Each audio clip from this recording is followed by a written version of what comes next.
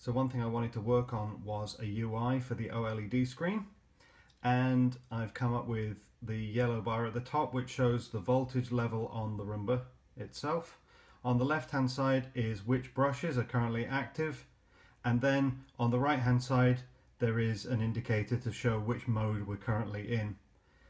The library that I'm using is the Adafruit graphics library. I need to cut it down a little bit because the amount of memory that it's using is quite high. There are a few things that I can cut out where I'm not using some of the graphics modes and some of the graphics commands. I should be able to pull most of those out. But this is looking quite good. I know what I need to do, and I should be able to apply it to the Roombaduino.